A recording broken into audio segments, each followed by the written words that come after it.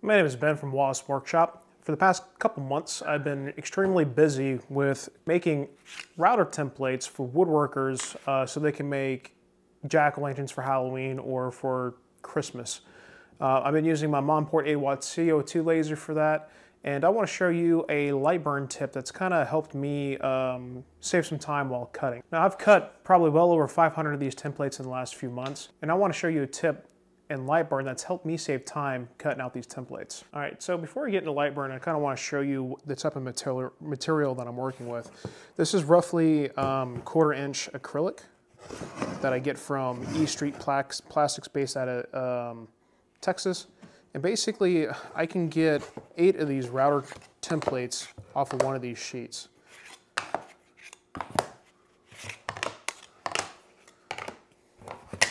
Okay.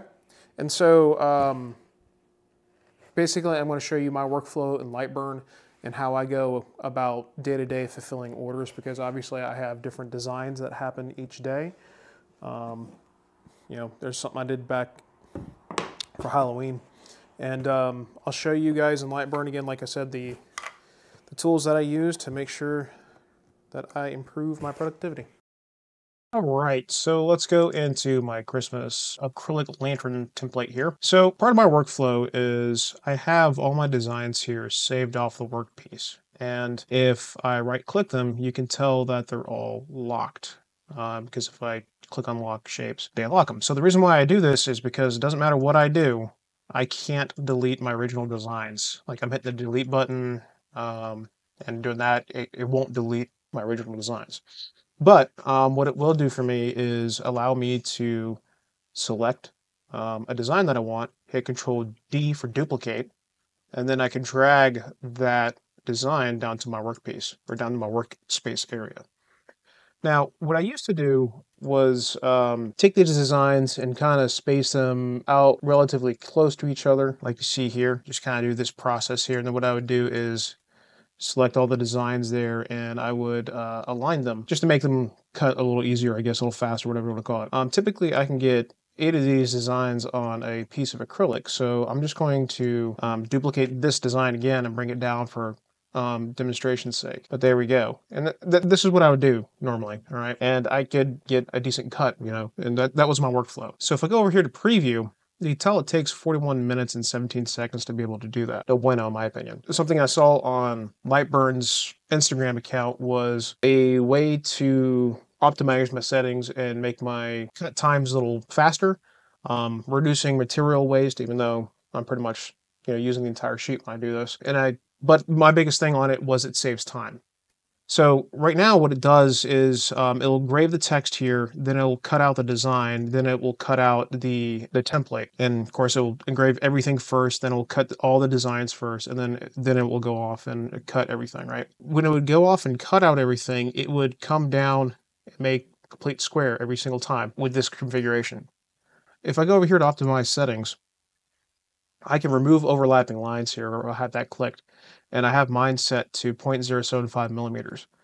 As long as that is enabled and I do some things with my design here, then we can save some time. All right, so now with the optimization setting enabled, what I'm going to do is I'm going to go back up here to my designs and click duplicate, come down here and put it in my workplace. Let's say I've got a tree to do. Duplicate that tree, all right?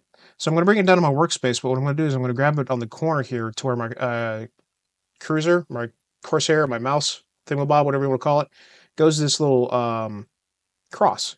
I'm going to click the corner. And what this does is this allows me to snap this design to the other design.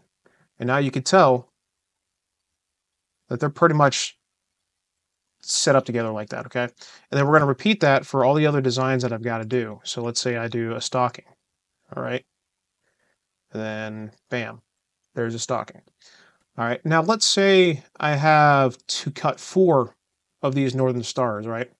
So instead of just taking this design, copying, pasting it, or duplicating it like this, duplicate it, bring it over here, mess up my little selection tool, and snapping it there, what I can do is select the design again, go into the grid pattern here, and then let's say I've got to do 4 of these, right? So look over here at the X columns.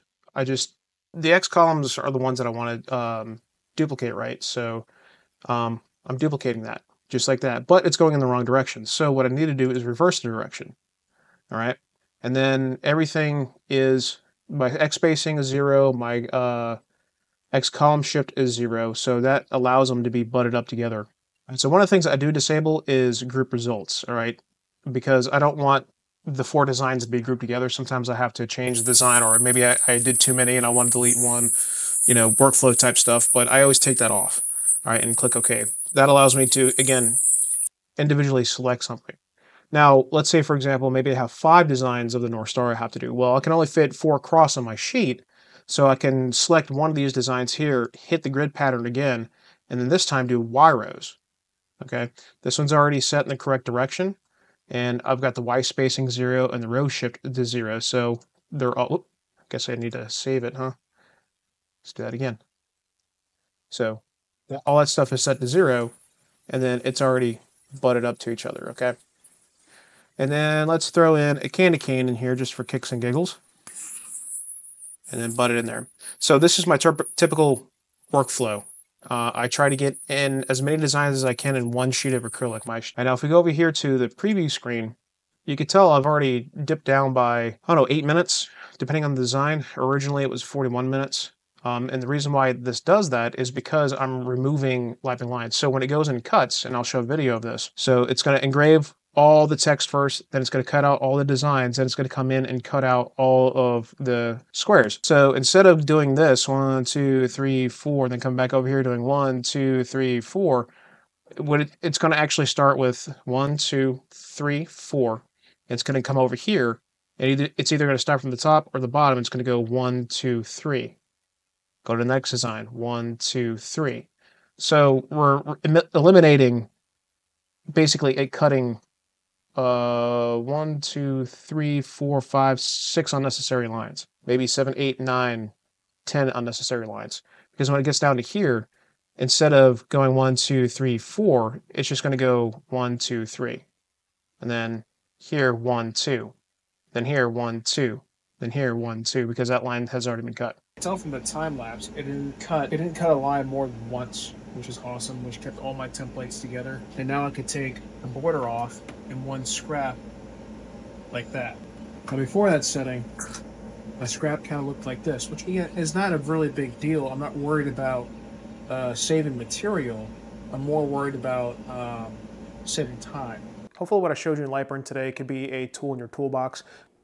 I understand that that method may not be right for every application, but for my application where I'm batching out a ton of templates almost every day, 30 templates a day, it helps me reduce time. And even though it's only about 10 minutes, 10 minutes is a lot of time. Time is money, we know that.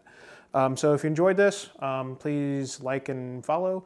If you're into more laser engraving type content, definitely watch out for the future. Hopefully I'll make some more laser engraving, cutting type content type thing as well. So thanks, have a great one.